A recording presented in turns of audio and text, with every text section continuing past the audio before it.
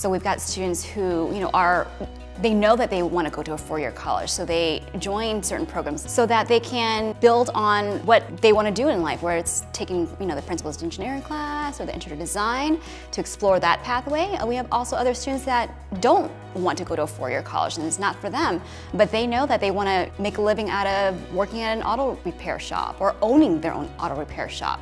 So we get a wide range of students that want to join any pathway that interests them. We have close connections with the trade unions who are local here. We're connected with local universities and city colleges, Stanford and San Jose City. We are working with summer internships to get people experience in the field and hooking them up to take the practice test to get into the unions, whether it's electrical or plumbing or framing or whatever. So a lot of those questions have to do with, how does this help me get a job? And the answer is it helps quite a bit, and a good paying job, not a job digging ditches, but a job that is paying well, better than I get paid.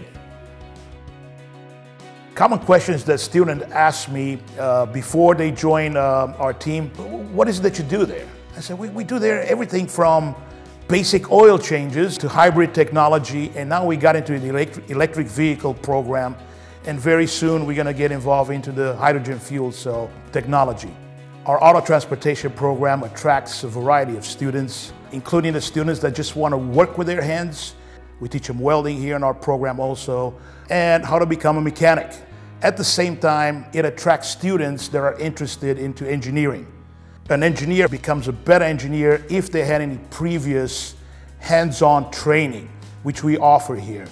It was amazing how much I learned. Allowed me to learn everything from basic circuitry to manufacturing and metalworking. So it has greatly influenced me to look into more engineering fields because once you get into it and once you see the wonders of engineering, you just start to become amazed by how much you can do.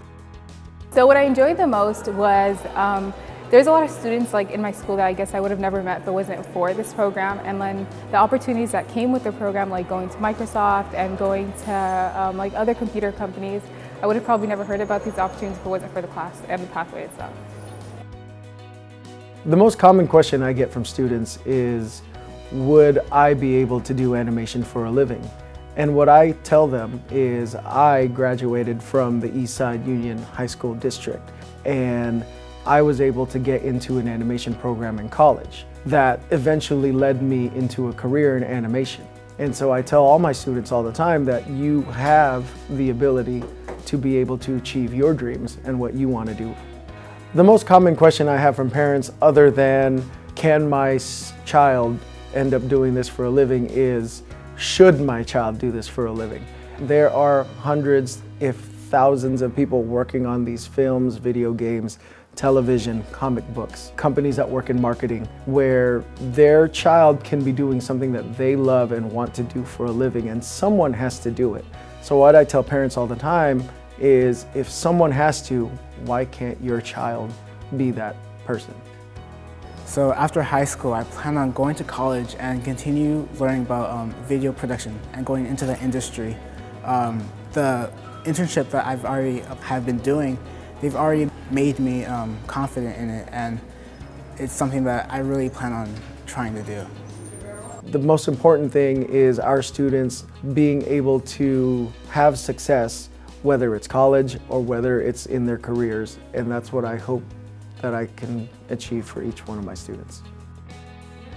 I think the thing I like most about the students in my pathway are the ones who come in and maybe they know nothing about construction or how to work a saw or a table saw. Maybe the noise even scares them at first, but it's those students who come in and they're excited to learn.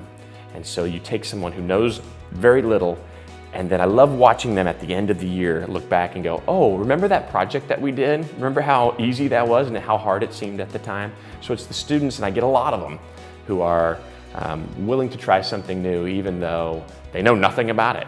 Big questions that I get from parents about the pathway is, how will this help my student do whatever it is that they're going to do in life? How will it help them in college, because my kid's going to college? Or how will it help them in their professional career if it has nothing to do with construction? And my answer is, in every possible way.